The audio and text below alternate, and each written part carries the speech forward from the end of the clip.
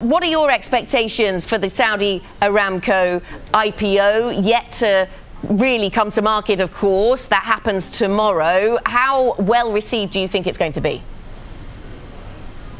Good morning. So far, it's done very well in the Saudi market, and hopefully when it opens tomorrow, we'll be even doing better.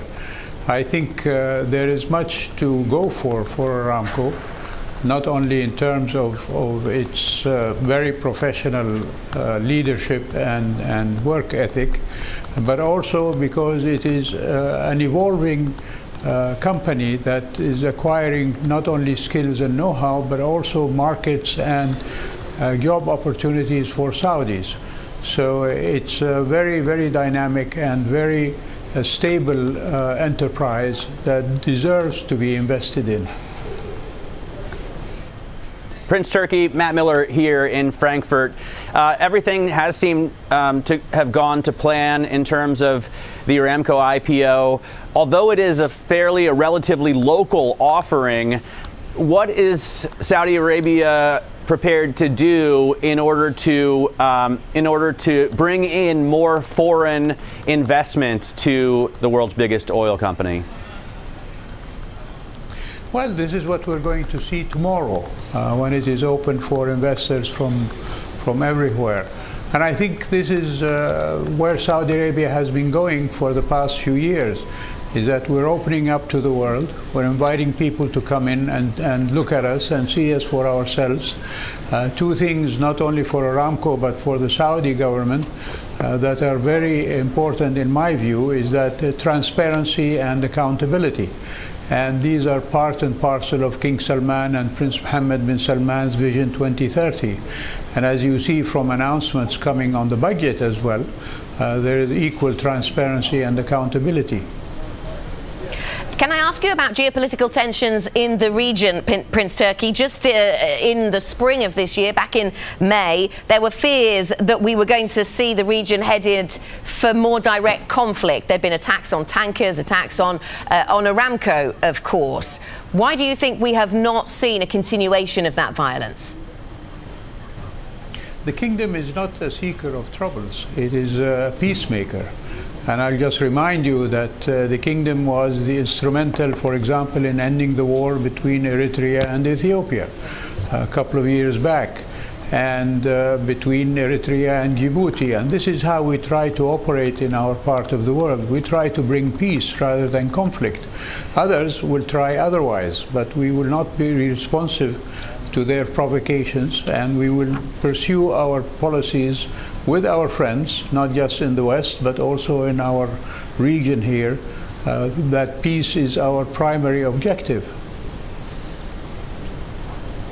Will you work with Qatar in order to achieve peace in the region? They recently have said there are positive signs that the crisis with Saudi Arabia will be resolved. Will Saudi Arabia reciprocate and work towards a solution there? I'm not in government to be able to give you any indication of where the official engagement between Saudi Arabia and Qatar is. But the initiative for bringing the Qatar dispute to an end has been Saudi Arabia's. And we're the ones who are pushing for Qatar to come back to the fold, as it were, and be a very constructive member of the GCC. And the recent Gulf Cup engagement with Saudi Arabia, the United Arab Emirates, and Bahrain, which were the boycotting countries of Qatar, was the sign that these three countries are willing to engage with Qatar in bringing her back to our fold. I think the summit today in Riyadh hopefully will have something to do with that. I'm not privy to the engagements, but I think the signs are that something hopefully will come out of there. And on that front, will it be a disappointment if the Emir of Qatar is not at that Gulf meeting and only the Prime Minister of Qatar? Who needs to be at the table, Prince Turki? Well, the invitation went to the Prince of Qatar, and so If he declines to come, I personally will be disappointed, but I think business will go on, and it is something that was the case last year when we had the GCC conference as well. We had several conferences in Ramadan. The OIC, the Organization of Islamic Cooperation, the Arab League, and the GCC, where the Emir of Qatar did not attend.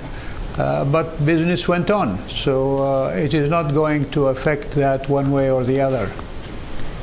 Okay, we just see, Prince Turki, that the Qatari Prime Minister is to lead the delegation to Riyadh. That just flashed across the Bloomberg terminal, just as you were saying you would be disappointed if the Prince does not come. I guess that is your reaction then? That's my personal reaction.